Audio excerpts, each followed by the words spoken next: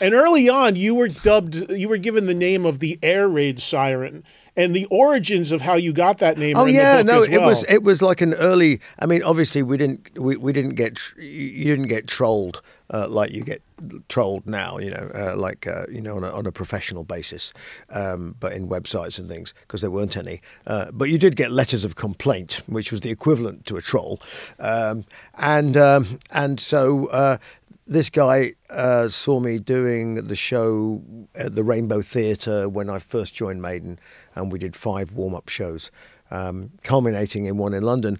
And he wrote a letter saying, I hate this new singer. It's like listening to all my favourite songs being played through an air raid siren. And so Rod went, brilliant.